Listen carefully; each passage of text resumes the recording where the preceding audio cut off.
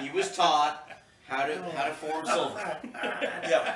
By the way, until about our ambassador of misinformation, it was only about 90 some years ago when the common person, at least in Oklahoma, first paid any federal taxes.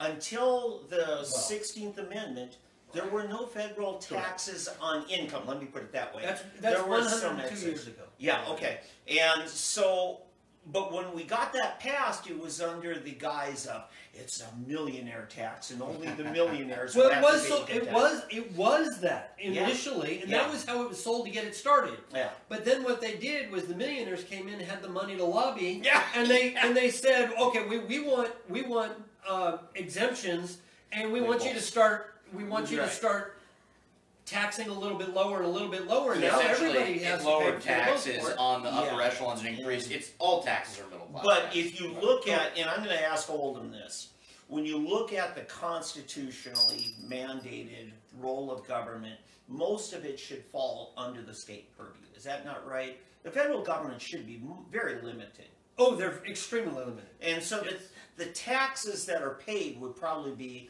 considerably less. Depends what your appetite is for military. Well, I say, and it's just a rough guess, but about between 70 and 80% of our federal tax bill is unconstitutional. Actually, of our state tax bill as well.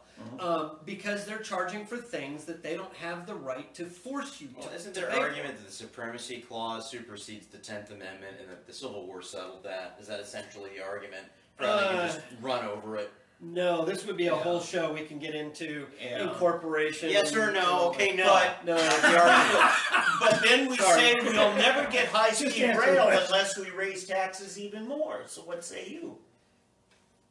Well, that may well be the case because there would be that money, but what they need to do is they need to sell it not as a tax but as a voluntary bond measure, if you will, under which there is no indebtedness, but you sell it.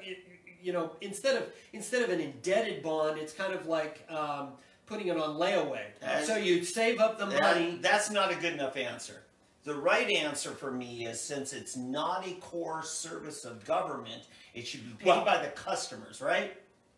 Well, yes, it also shouldn't be administered by the government. It should be private, who then goes out and gets voluntary investors to invest in it. I agree. Well, then no railroads would exist then, if government didn't pay for them. They did prime the pump. They did prime the pump. They did prime the pump, and that was where a lot of the money came from. But a lot of the money was foreign investment. A lot of the money for railroads came from Great Britain, because Great Britain started railroad industry and everything. Flexible taxation. God bless it. Yeah. But God save the Queen. So anyway, but the thing is that we have to start rearranging our mindset about these things and look at the spending and then the collection of it as well. Is what they're spending on something that should be a voluntary? Yeah, does it follow their operating procedure or not? So much of it doesn't, because that's where we are today. Yeah, and we're sitting on the welfare state. You're off to the races. My argument when they wanted to get that train high speed going from Tulsa to Oklahoma City, I said, no, just take down all the speed limits on the turnpike. Well, I want an Autobahn, by God. Yeah.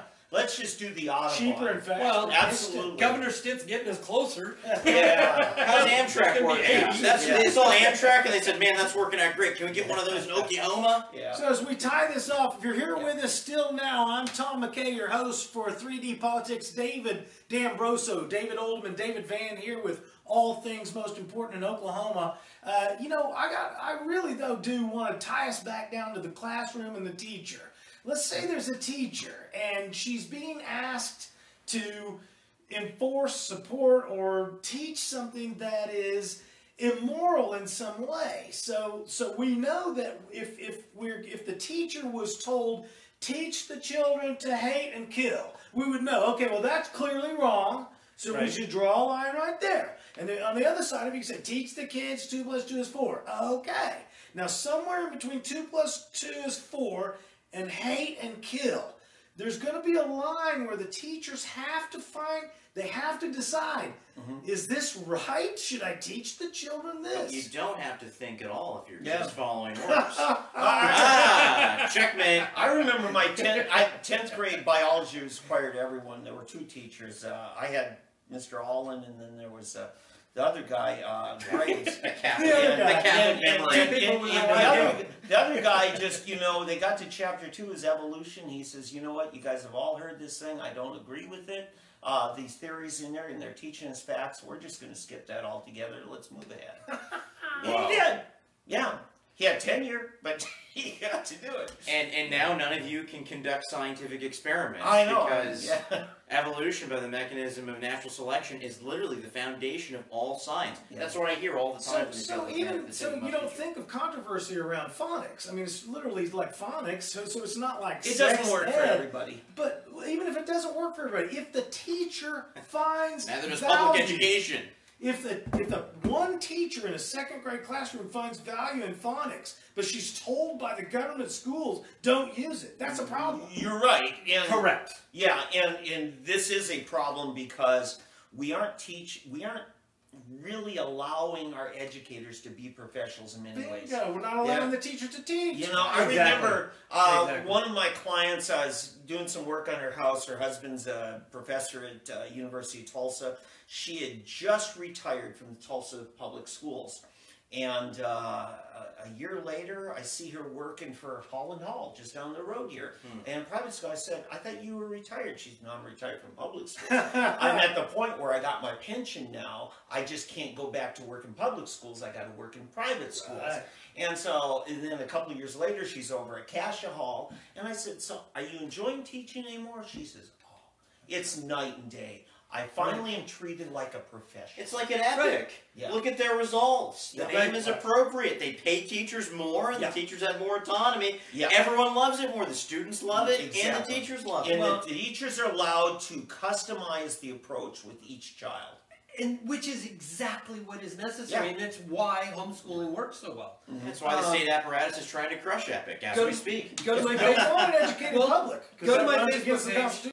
Go to my Facebook page and scroll down on the wall, and you'll see a family that has like 7 or 8 kids, and every single one of them has at least 1 degree from college by the time they would be normally graduating from high school.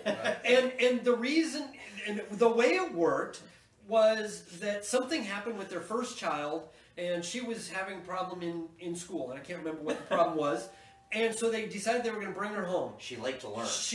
Well, that was one of the them. problem. It may have been bullying or something, but I don't remember. Anyway, the point is that the daughter soon outpaced the parents and their ability to, their Keep knowledge up with base her to ability keep to up. learn, yeah. And so they started looking for outlets. Yeah. And so they looked for an outlet, and they ended up finding the local college. Yeah. And so they started putting her into college, and she excelled. Well, Right. they found that every child could do the same thing, and they just allowed the kids Yeah. to go their own direction. And so every kid has gone off on their own direction, found their own way, but they all have gone. And one kid, he's 19, he says he's a slacker because he only has 2 degrees. I mean, this is the ultimate Pygmalion effect. I mean, if Yeah. you treat your children like they're brilliant, guess what? Yeah. Well, And, it's not just that. It's giving the kid and letting the kid blossom with the kid's own interests.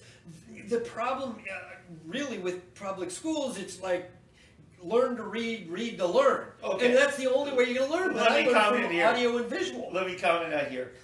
Frustrates the heck out of people who are institutional in their thinking. They'll ask me about my kids. So, what grade is your oldest in? I said, depends. What subject? Oh, it drives them nuts. Because kids They have don't to learn learn. every Yes. subject at the same rate. It's just Exactly. like this family you're talking about. The kid may be excelling in sciences, but you get over here in another subject, and they may be struggling. I'm still on third Homeschooling grade allows math. you to do that. Well, the thing is that You can only count to 2 That's genders. I'm just saying. Well, You are really I'm regressed. really it's behind, funny. yeah. I'm the son of 2 teachers. Oh, Yeah. no. And How disrespectful of you, of your parents' legacy. I see what this is. both of them socialists. It's rebellion. And so the thing is that education should not be a chore. No. It's laborious, but it should not. It should be fun. It should be enjoyable. It should Yeah. be something that's good. We make it and punishment. no, my parents did teach that. It became a chore all too often. Yeah. But there were so many things that we did that were educational and fun, and I learned so much more from those experiences. Yeah. And the having to labor through them was good. Yeah. That is the way homeschooling works. It's the Yeah. way Epic works. It's the way any good Well, teaching. You know what? I'll works. tell you. If I was screwed up by recess in public school as a kid, what was my punishment? I got to write an essay. What did that tell me? That writing is a punishment. Yes. Now I publish a newspaper, and I'm like, wait a minute, this is supposed to be. You're always in trouble. Now he's doing it to himself. Yeah. Self-flagellation. But you're right. We have, and I remember last night I was talking to my oldest son, who's a marketing analyst with a pretty large national corporation, and he's had really no college. And we were talking about, what did you lose, what did you gain by straight homeschooling? And I said this, I said, I was in public school, and every day, not a day went by without me being told what I can't do. I said, I wanted to focus with you kids on you guys finding out what you can do. Right. And that's the thing. Kids have drive if they can take ownership of it. Well, and that's what freedom Yeah. allows. Well, the system drives it out of them. I mean, it's we've got an old, antiquated, 18th, 17th century Prussian education model, which essentially it's just discipline. You do what I say because I said it. Yeah. And it's this whole thing, where do you think for yourself as an educator? There's not a lot of room for that because, Yeah. I mean, you might remember Prussia is part of a region of a country where people said, I had to throw kids in an oven because someone told me to. Yeah, I'm telling you, folks, if you've got a kid that's ready to drop out of school, especially the high school kids, and they can't stand being all day locked up inside, make a deal with them. Call Epic, and Epic will set them up so it's 3 hours a day, and they're taking a full load. The rest of the day is theirs. They get the 3 hours done. That's what homeschooling does. When it's done right, you get done in the morning, you got the whole afternoon. Well, and the thing is that education is a 24/7 experience. Yes. And how many kids get educated only at school, and parents ignore them or worse. Yeah, we at think home. it's the public Careful, schools. you're job. talking in mixed company here. Well, but the point is that how many? I mean, you're not one of those parents. Well, you say that, but when I'm not in the room, I am. What I'm saying is, if I weren't here right now and you made the same comment, you would. It was a generalization. You got a good point. You know, Well, no. I'm not talking. I'm saying I'm you're not. sensitive You're to not. that because you're of the not a attacks. parent. You're not a parent that ignores his kids or shoves his kids aside when Right, they but get it's home. not a general problem with parents. Parents are the pre-responders that respond before the first responders respond. Yeah. I mean, parents are the first pre-responders. Yeah. So I'm very super sensitive to the parents are bad. Okay. I'm Tom, like, no. let me ask parents this. are good. Do you and your wife, one or the other, usually make it to parent-teacher conferences? Yes. Okay. This public schools in my part of town, which isn't a great part of town, folks, rarely do parents show up. Right. Well, my mom said that she could tell the students that would succeed and the students that wouldn't by knowing the parent involvement. And that was it. That was the key difference between successful and non-successful. Let's kids. remember the child makes up their own mind no matter how good the parents are. Well, To an yes, extent, yeah. yes. I mean, what I'm saying is the child is a variable that operates without necessarily input from nature or nurture. I remember Well, wise absolutely, men- you're So, correct. so no you are matter how absolutely- good the parents are, right, and if they we're show not- up to every meeting, That's Yes, true. yes. There's no guarantee, but yet there was a famous man who once said, "Raise up a child in the way he should go, and That's when he's right. old and left That's right." Actually, that same man just didn't mean quite the way it's translated. How many wives did he have? Tell us the dirty Well, story. no, actually, that same man is one that was raised upright and then fell away. Yeah. I think Jeffrey so Dahmer's he's the parents prime are very example. charming. but she was a good Great cook. people. No, His mother was a actually, what great it means is that if you leave a child in his foolishness When he grows up, he's not going to depart from it. That's what it means. I'm not trying to counter the so- fact that some bad parents are bad parents. What I notice in today's society, because of the encroachment of the authority of parents through the public schools, parents have been trained. Oh, you know, you send them to school. You know, Right. No, we've and done I 40 do- years there of is- training parents there- to not take care of their own damn kids. Well, Right. that's part of the reason for this broadcast is to help re-educate parents and youngsters who are coming up and going to be parents one day, so that they aren't in that same frame of mind. To know that there really are alternatives out there that they can And do. you'll know we'll have succeeded when we get deplatformed. Well, yeah. Are we